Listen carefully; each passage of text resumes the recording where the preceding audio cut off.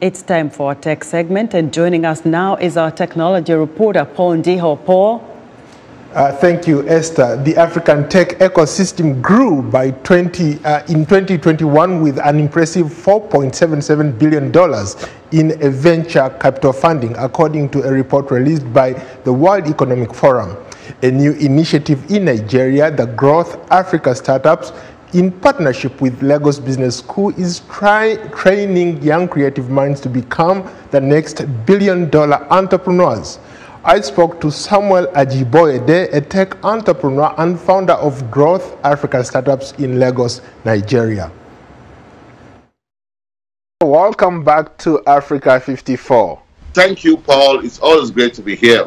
You're doing amazing work, my friend. It's because of you guys that I'm able to stay on air, to do what I do, to support people like you. You have been running an incredible business. Now you've sort of diversified a little bit. You're trying to empower young entrepreneurs who are coming up.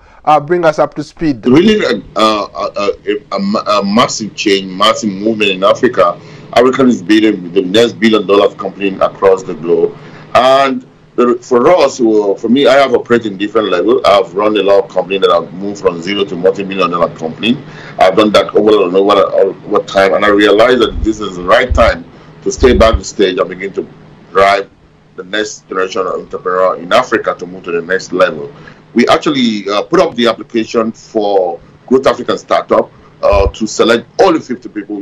To amazing, we had 1,200 people apply, and it was really tough for I am a team to be able to select the best 50 among these people. We partnered with Lagos Business School. Lagos Business School is the #1 business school in Africa, and they have track record of successful people that have graduated from that place. I will tell you what these guys are building. They have crazy ideas. They have crazy model. They just need someone to tell them the next place to go.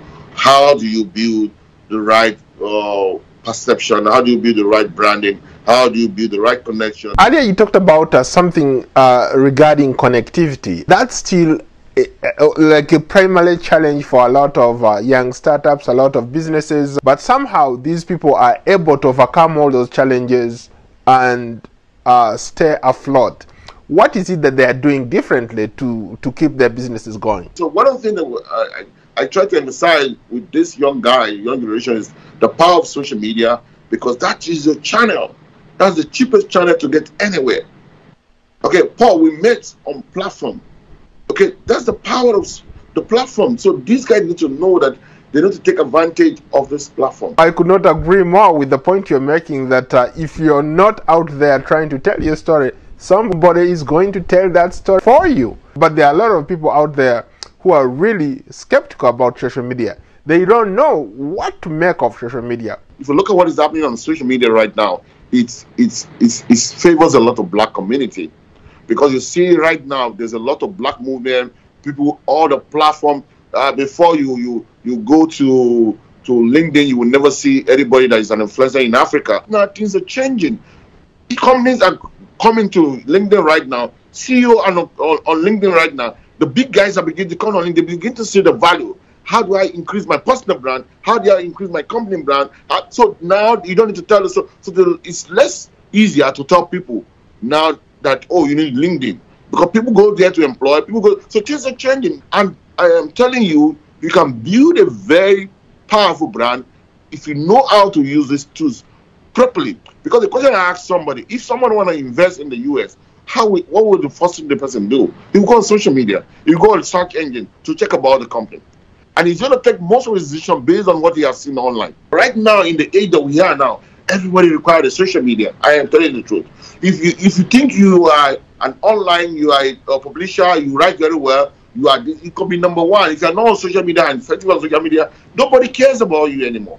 Samuel, you are one of those people who started small, grew, and run several multi-million-dollar businesses in Nigeria. What does it take to be an entrepreneur like you to succeed at whatever you do? The first thing is having the right attitude about business. Okay? And that I got that from my background.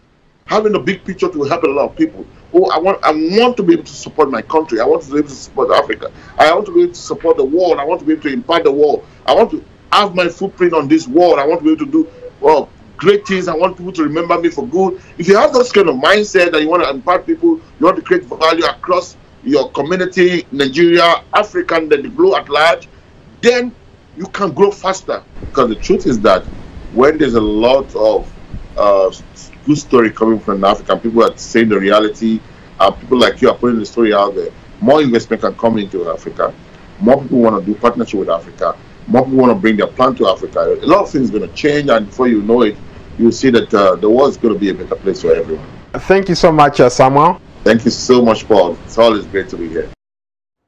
That was Samuel Ajiboyede, founder, Growth Africa Startups in Lagos, Nigeria. That's today's Tech Report. Back to you, Esther.